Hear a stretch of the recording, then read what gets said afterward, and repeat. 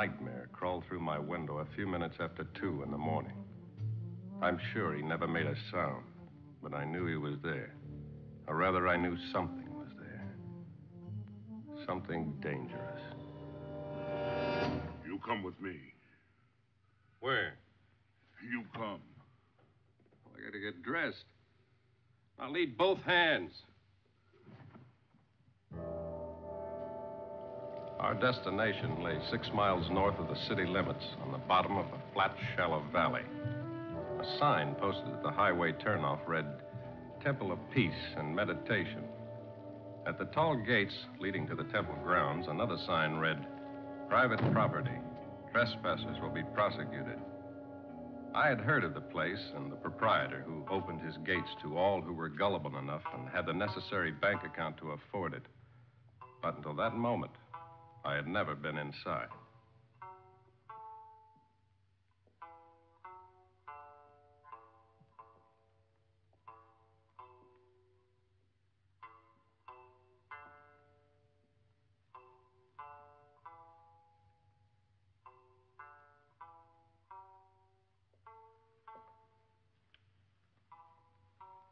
She's quite lovely, isn't she? May I introduce myself? Mr. Gunn, I am Ahben Vanesku. Welcome to our humble temple of peace and meditation. You sent for me? Please.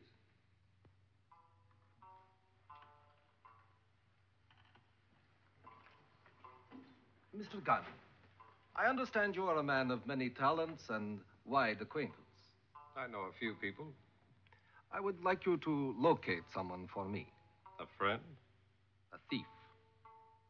Over $200,000 in donations have been taken from the temple, stolen by my trusted assistant.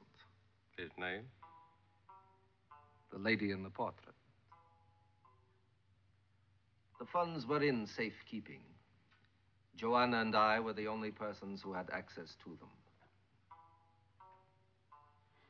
When did she disappear? Last week. I held hope that perhaps she would return to us. I sought forgiveness for her in meditation. By her act, she has desecrated the sacred duty. She's shattered the very tenets of the philosophy. How long have you known Joanna? She came to us almost 5 years ago. Any relatives? Not to my knowledge. What about friends? We were her friend.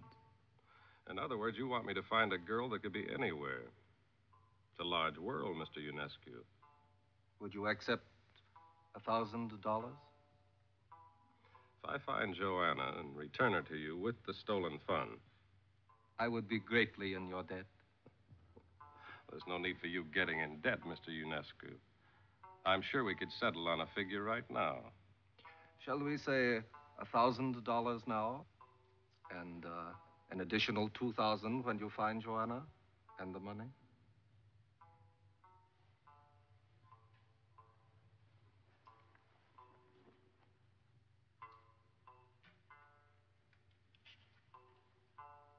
What's her full name? Joanna Lund. This might be a long trip.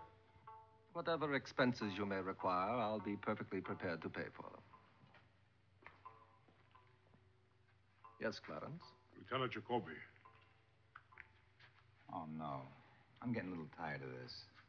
Maybe if you got more rest, Lieutenant. Of course you two gentlemen would know one another. Lieutenant Jacoby, it's been some time since you've honored me with your presence. You know a man by the name of David Bryce? Yes, I know him. He was found in his apartment this evening, hanged. He had a card in his pocket showing him to be a member of your cult. We are not a cult, Lieutenant Jacoby. We are a cosmic oneness. Mr. Bryce was one of us. You know any reason why he should want to take his own life? Mr. Bryce was rather a strange sort, given to fits of deep depression. What was he depressed about? Well, that's hard to say. He turned to the philosophy, but it is my opinion that he never reached the exalted level of absolute receptivity. Then you feel he was the type of person who would commit suicide? I am appalled, Lieutenant, but hardly surprised. Now that we're all here together, maybe I should get your version. I don't have one. You didn't know Bryce? Until a half an hour ago, I didn't even know Mr. Vanesku. Then what are you doing here? Learning about the philosophy. Mr. Gunn and I were discussing a business transaction. It has nothing to do with your investigation. There's nothing more you can tell me about Bryce. I'm afraid not. If I think of anything, I'll be glad to call you. Sure. You want a lift?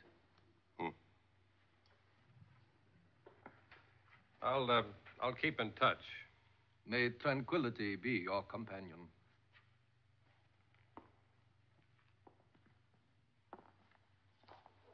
One of the smoothest con artists I've run across in a long time.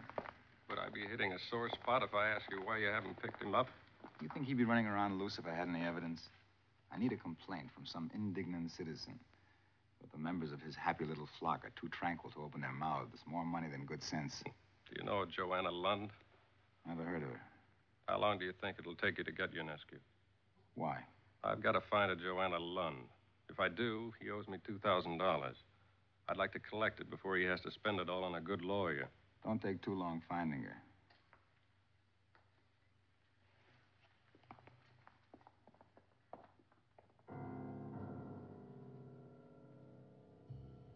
It was a fair assumption that a thief, even a beautiful thief with $100,000, would seek her future as far away from her past as she could get. I started making inquiries. I dropped the word in a dozen back rooms and dark cellars, and by the following night, I had my first lead. It took me to a small photography studio on the east side. The owner, who specialized in taking passport photos and bribes, provided me with my next step.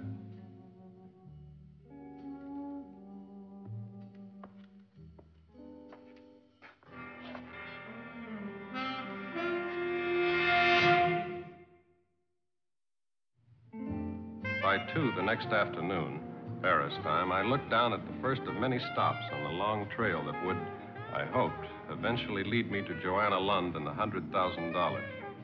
It took me 4 days to locate the little hotel on the left bank where she had last stayed.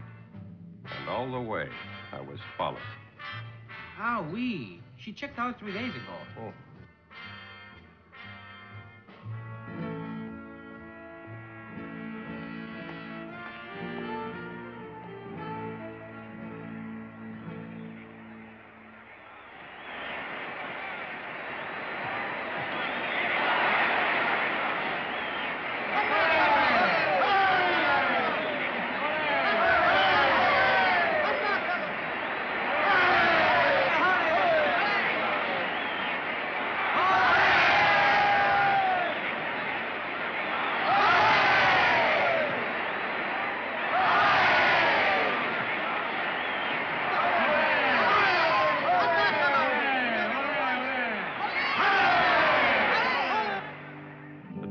Me across Spain and finally ended in a small town near the border.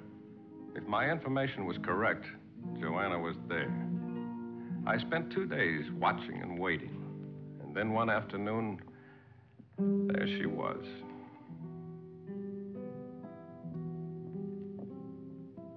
I don't think I'll ever forget it. It's hard to explain now what I felt in that first split second I saw her. Beautiful, yes, but more than that.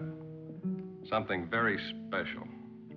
I was almost sorry I had found her.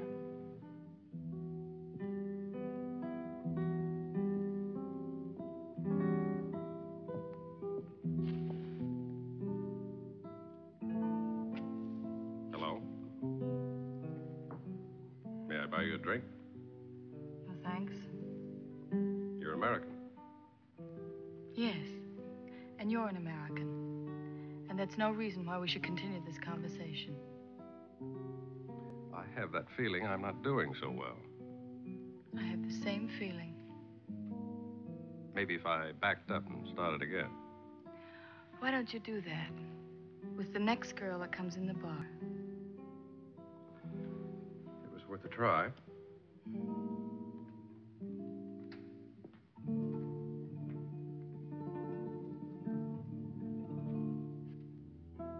I spent the rest of the afternoon in my hotel room, trying to figure my next move. I was getting nowhere when suddenly, walking alone, the late sun shining in her hair, there she was again. I remembered thinking how she'd turned me down and my reaction at the time. I'd been turned down before, but it was the first time I'd felt good about it. I left the hotel and started to wander.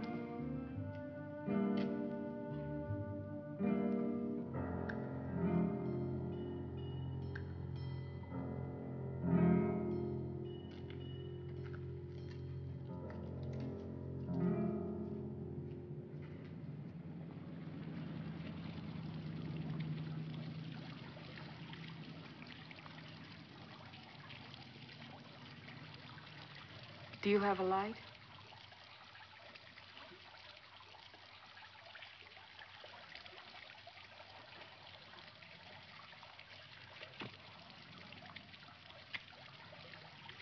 I'm relieved. Why? You cut me up so good in the bar, I haven't quite recovered. Maybe you give up too easily. I just wanted to meet you. Things like that happen or they don't. If you work at it, it just gets clumsy. I don't know whether to be flattered or not. Please, be flattered. What now? Introduction? Joanna Lund. Very pretty. Peter Gunn. But no comments required. Now I'm relieved. And you smile. You don't have much trouble with women, do you, Mr. Gunn? Everyone has trouble with women. I find my biggest problems with the ones that call me Mr. Gunn. Would you like to buy me that drink now, Pete?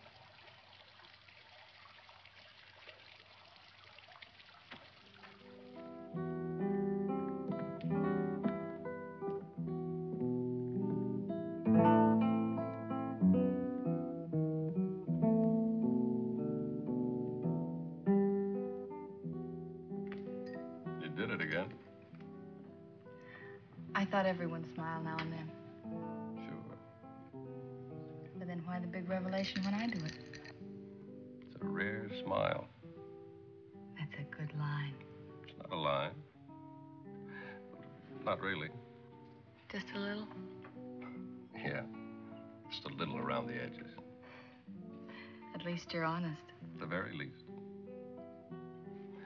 Why'd you decide to come to Spain? Oh, I don't know. I had a dream. Dreams can be elusive. Yes, I know. Disappointed? I don't know. Well, Spain's a frame of mind. Can be very friendly if you just give it a chance. You've been reading travel folders. I wanted to be sure I got my money's worth. And have you? I haven't tried yet. Why don't you help me? Oh, I think you can find your way around. Oh, I get lost easily. No sense of direction. What you need is a guide. That's what I've been trying to tell you. Why don't you see the hotel clerk? I'd rather see you. I'm not qualified. Well, then maybe I can show you around. What about your sense of direction? It improves with companionship. I'm afraid we'd get lost. Oh, somebody will find us sooner or later. It might be too late. For what? It's already tomorrow. Should be a nice day. I've got to go. Why? A reliable guide always gets the proper amount of rest.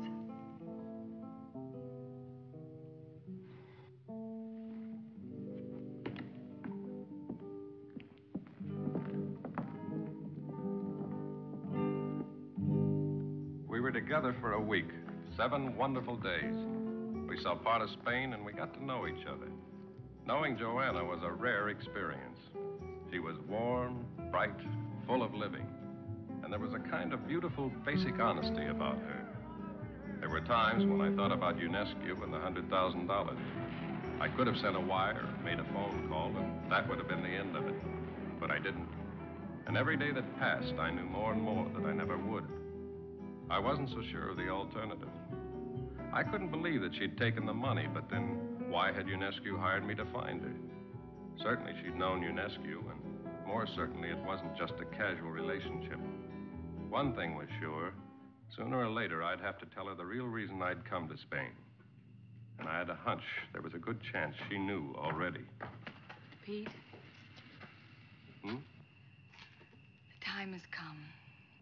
The walrus said. Tell me something. What? How much did Ahben pay you to find me? How'd you find out? Oh, I guess I've known all along. In the beginning, I thought of running. What changed your mind? Don't you know? I guess I do. Answer one question. If I can. The money. What money? $200,000. He told you I stole $200,000? Yeah.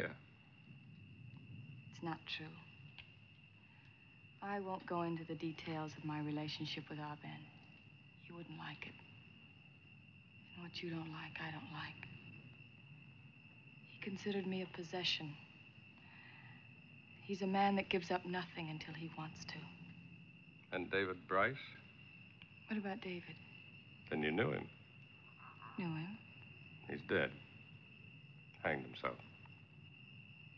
Oh. What?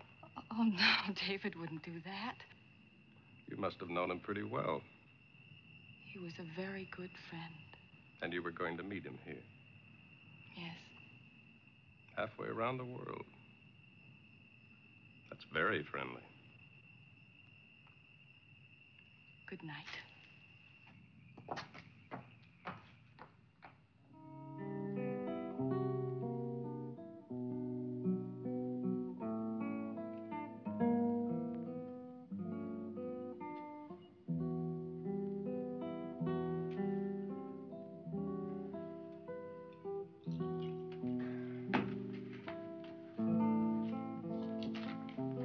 Muchas gracias, señora.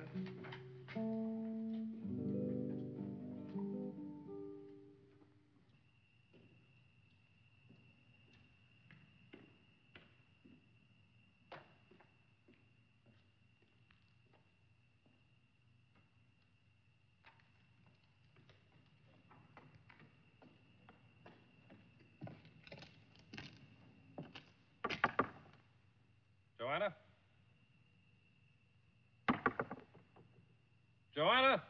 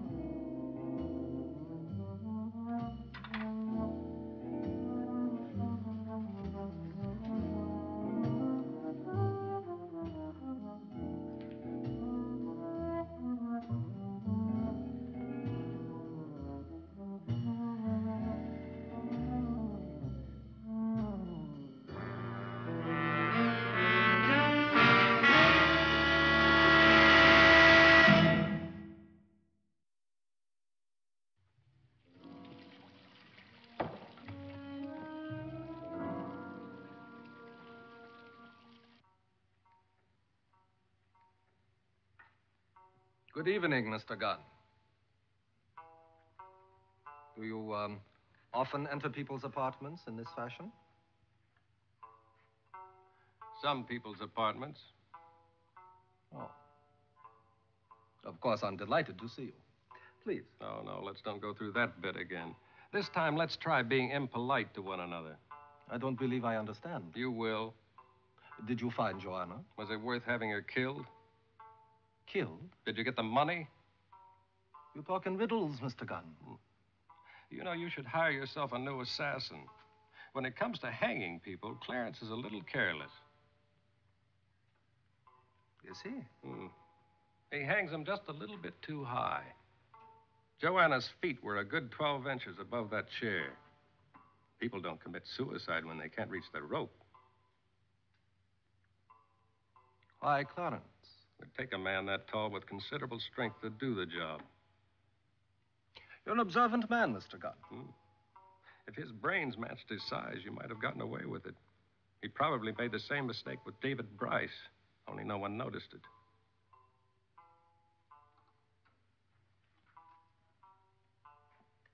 I have no regrets. You just killed her because you couldn't have her. She died for several reasons, aside from the money. She told me she didn't take the money. And you believed her?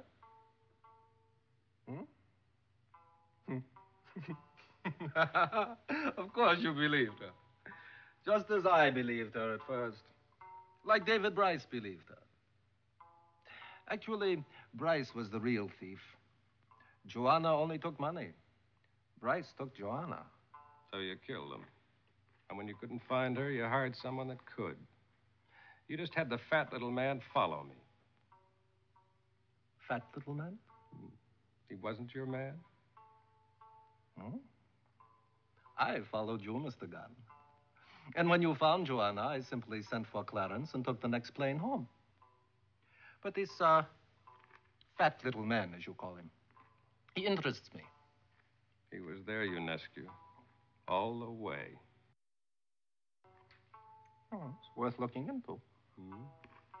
I don't think you're going to be looking into anything for quite some time. You owe me $2,000 and the state about 100 years, if you're lucky. I'll take mine first. It's unfortunate for you, Mr. Gunn, that I shall have to pay neither.